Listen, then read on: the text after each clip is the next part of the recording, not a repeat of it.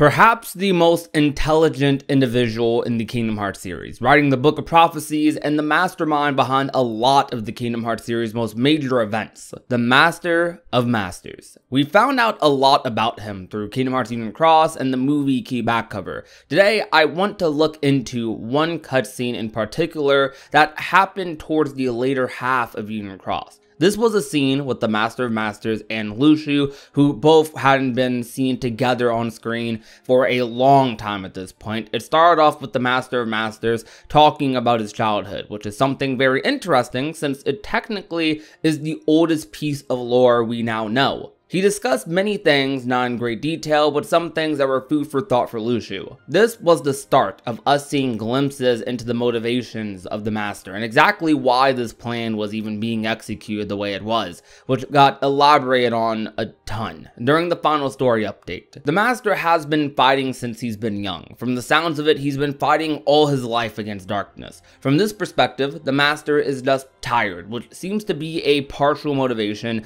behind his plan and disappearance, leaving the future to the children. Kingdom Hearts Union Cross, unlike a lot of us thought, wasn't the start of the Keyblade War, but just another instance of it, but this time it destroyed the world, as the Master revealed to us. When the Master was describing darkness during this cutscene, he said something very odd, that I think will be expanded upon as we progress through the next saga. He said that darkness looked like them, this being before the formless entities of darkness we see now. I really wonder if they'll ever elaborate on the look like them part specifically, since it creates a lot of interesting points for narratives.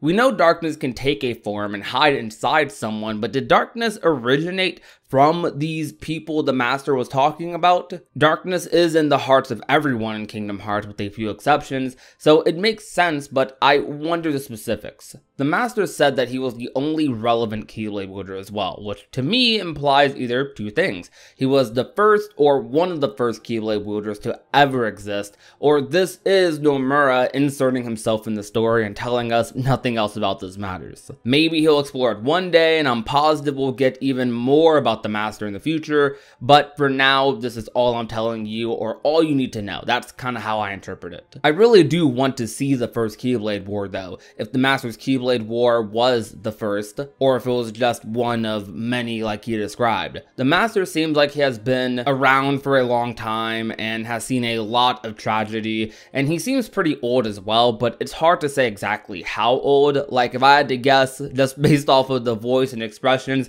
he doesn't seem as old as like Master Xehanort is in Union Cross, but it's really hard to tell because we see the Master behaving the exact same way to young Xehanort, and we know that that's decades later. So the Master's aging process might be a little weird, or potentially this isn't the first time he's disappeared before. Maybe he's disappeared in the past and has just maintained like his youthfulness or something close to that for a long time, and he's actually like hundreds, centuries of years old or something. But that's a whole other theory. The Master's just weird. It's just weird discussing his age in general. That's all I'm getting at. The Union Cross story though is very dark, but has a large feeling of hopefulness, which both of these in combination contrast extremely well in the ending. I feel like the Master was characterized a lot in Kingdom Hearts Union Cross, and I think telling his backstory could be very beneficial, but could be going a little too far and doesn't need to be fully explained depending on what happens next.